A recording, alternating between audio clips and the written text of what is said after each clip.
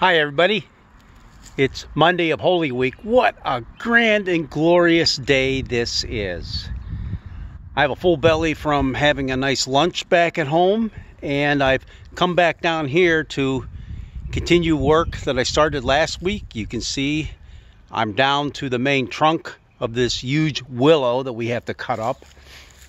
And I discovered that now that I'm down to the bare essentials, if you will, I'm having a difficult time because I can't maneuver in and out as fast as I want to.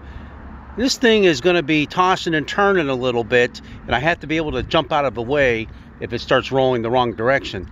But I can't do that. And why is that? Well, you can see there's a lot of stuff that's laying around, and it kind of gets in the way. So what I'm going to do today is just take an hour or so and do some cleanup work, make my pathways in and out a little more accessible so that I don't get hurt. Who wants to get hurt? You know, when I think about it, all this little stuff that's laying around, it's a lot like the little stuff in our lives that we often don't pay attention to. It's the little garbage, if you will, the little things that kind of get in the way of doing God's will in our lives, doing the things that make for good relationships. It's just kind of laying around scattered.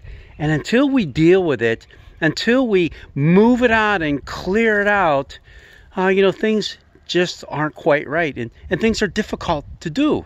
It's difficult to maneuver in and out of those really tight places that we often are faced with. Now, I realize God forgives us all the sins that we commit, all those ways that we fall short in our relationships with Him and with others. One of my favorite passages from the Old Testament is, though your sins be like scarlet, they shall be white as snow. And I get that. But we still have to deal with this stuff. We still have to take care of all the nonsense in our lives, the things that hinder us from being fully alive. I love that Bible verse. Though your sins be like scarlet, they shall be white as snow. It's God's love, God's grace is a blizzard. Oh, wait a minute. I shouldn't be talking about that now. Springtime rolling in, nice warm days. But it is true. But as I just said, it's also true. We need to take care of business. We need to take care of the little things that sometimes get in the way of proper relationship with God, with others. So join with me on this Monday in Holy Week. Lent, the whole season of Lent is usually a time that we associate with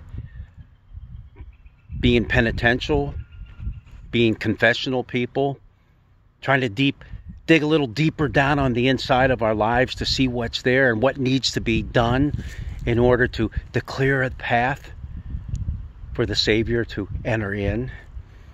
So maybe it is good and right on this beautiful, gorgeous day after Palm Sunday, Monday in Holy Week, that we do deal with that. As a matter of fact, I think Jesus did that too. You remember that story about him turning over the money changers' tables in the temple, right? Do you think maybe he was dealing with clearing a path for God's entry into people's lives, getting rid of the nonsense that gets in the way of proper relationships? I wouldn't doubt if that's what he was doing. Let's do the same in our own personal lives. Let's do it together so that we can more fully appreciate and experience His love. Have a great day.